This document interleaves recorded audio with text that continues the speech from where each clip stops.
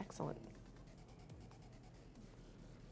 Hi, I'm Emily Hugenbruch. I'm from IBM, and I'm here to talk to you today about moving forward with OpenStack and the enterprise. So I'm from the ZVM lab at IBM, and ZVM is a hypervisor for the IBM mainframe.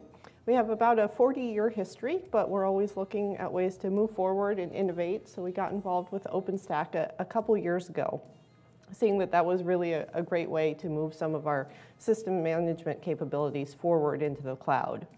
So 2014 was kind of a building year for us. We were deciding how exactly we should deliver our OpenStack support, how we were going to package it, and if our customers were even interested in it. And happily, our customers, which are a lot of big banks and government, were very interested in it, and we have several proof of concepts going on right now.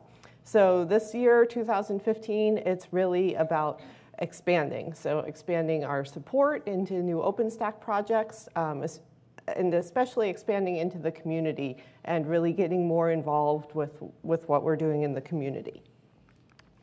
So just to show you, this is our big picture of what our OpenStack support looks like. I showed this one at a vBrownbag talk in Paris, but you can see on the bottom here we have our two ZVM systems, and both of them run in logical partitions. On the mainframe, we always partition because there are just too many resources to put them all toward one system. And of course, I've shown two ZVM systems here, but you could have many more, or you could just have one. On ZVM, we probably have some Linux guests running. We support a variety of operating systems as guests, but Linux is our main customer right now. Then we have something running called System Management APIs. And so this was something we developed 10 to 15 years ago just to provide a programmatic interface into ZVM for system management tasks. Then a couple years ago, we did some XCAT support. So XCAT is Extreme Cloud Administration Toolkit, and it has two parts to it. It has a management node, which you only need one of, and then it has a hardware control point that you're going to have on each system. And the management node and hardware control points, they talk over SSH, nice secure connection. So that's what we had before. Then when we added our OpenStack support on top of it, we put in a compute node on each of our ZVM systems. So the compute node has goodness in it with Nova and Neutron and all those OpenStack projects. And the compute nodes are then going to talk to the XCAT management node, which then decides which system to actually do things on. Of course, you need a controller node in OpenStack for your compute nodes. And so our controller node, which is where you have services like Glance and Keystone, that's going to either be on another system. It could be on an x86 system. It could be on an IBM Power system. Or it could be on a Z system. And in that case, you'd see it actually be part of the compute node. So that's what you interact with if you go through the Cloud Manager user interface. That's what you'll see is the controller node. And I should mention that OpenStack is talking to XCAT via a RESTful interface. So this is how we decided to deliver it. It all comes packaged with the ZVM product. And so when you install ZVM, you get all of these. You don't have to configure all of this separately or install a separate Linux guest with a bunch of RPMs on it or something like that. So we decided to do this last year, and it's working fairly well so far. It's all part of the IBM Cloud Manager with OpenStack product. And what I wanted to show here with this slide is really that IBM Cloud Manager with OpenStack stretches across a variety of different architectures. So what IBM Cloud Manager with OpenStack is just OpenStack Kilo, obviously, next release coming out in a little bit. So it'll be all of the regular Nova drivers from OpenStack packaged up, so things like KVM, Hyper-V, VMware, plus some IBM-specific drivers like ZVM, also like Power VC. And of course, you can interface into it via the Horizon interface, or I like to show it also has its own user interface through the controller. And if you want to see a demo of this, there's a really cool demo going on over in the expo floor, and you can see it interacting with the different architectures. So this is the picture. This is what we delivered starting last fall. And it's what our customers are using now. So looking forward, what did we deliver this year? Well, our Juno support. It came out in March, which is a little bit behind when Juno officially came out, but we wanted to do some extra goodness in there, so it took us a little bit longer. But it includes support for manage to as well as manage from. So that's really talking about the position of that controller node. And so we say that it could be on an x86 or on a P machine. In that case, it would be managing to Z, or it could be on a Z machine and maybe managing Z as well as x86. And in that case, it would be managed from. We included also NPIV support because multipathing, I think, important to almost all customers at this point.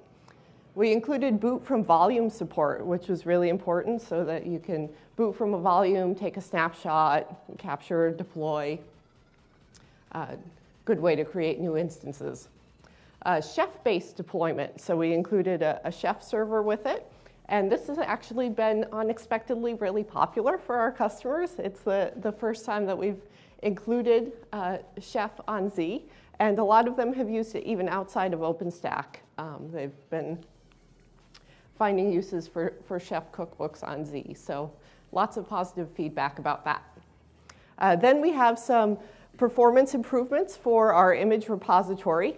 So additional sharing between Glance and Nova for the image repository, just to make things a little bit faster and run a little bit smoother. We now include Keystone, Horizon, and Heat in our appliance. So obviously include broadening the number of OpenStack projects that we include. And we have right now 3 available templates for Heat. Obviously, we're looking to do more. So that's what came out in March. If we look just ahead to next month, we'll have our Kilo support coming out. Now, Kilo, we're only going to support for manage to, so having that controller on a x86 or a P managing to System Z. And that was really in response to what we were hearing from customers. They weren't interested in upgrading their System Z after only 2 months. Usually they like to wait a little bit longer before they have to install new things. So it's okay. We've done lots of testing to make sure that it will work if they keep their compute nodes on an earlier release and they upgrade their controller node. But just we're trying to get on this cadence where we'll do the manage to every OpenStack release, and then we'll do manage from probably every other OpenStack release, so that our customers only have to do an upgrade once a year. And we included some Chef enhancements in this as well. Another big thing that we've been working on is getting more involved in the community. So we have 2 StackForge drivers out there, one for Nova and one for Neutron. And we're actually developing out in the community. We're not just putting static snapshots of our code, so you should see a lot more activity going on there. Again, with the goal, hopefully, for Nova of eventually getting in-tree someday. And so that's what we've been working on. If we look forward, hopefully you'll see some more StackForge drivers out there looking at ceilometer support. Because for Z, obviously chargeback is huge for our customers. Monitoring is very important for our customers. Our Chef cookbooks as well, we're looking to put out in the open source community so that others can see them and comment on them and maybe help update them. You should see a CI system from us soon. Again, part of this working to get in-tree and Nova. So we should have that up and running. Then some more tools to help our customers manage their existing infrastructure with OpenStack. So a lot of our customers have large Z deployments with thousands of virtual machines, and they can't just recreate all of them in OpenStack. They need some kind of a migration path. So we're going to be working on that as well. Of course, Liberty Currency should expect to see manage to as well as manage from for Liberty. And Docker support. So there was just recently a port of Docker to Z. And so we're looking at hopefully including some Nova Docker support in our Liberty driver. And now the corporation wants me to include some slides from Armonk on here. So this is all in support of IBM's hybrid cloud strategy. So IBM is #1 in hybrid cloud, so we must be doing something right there. But the idea really is that System Z, it's very controlled. A lot of times customers are not comfortable with the data and things like that on System Z going outside of their corporation. So System Z usually tends to be a private cloud type of system. But all of our customers have other platforms, x86, Power, and a lot of times those are much more suited to a public cloud. So that's where you get into the hybrid cloud for a lot of our customers. Very important to them.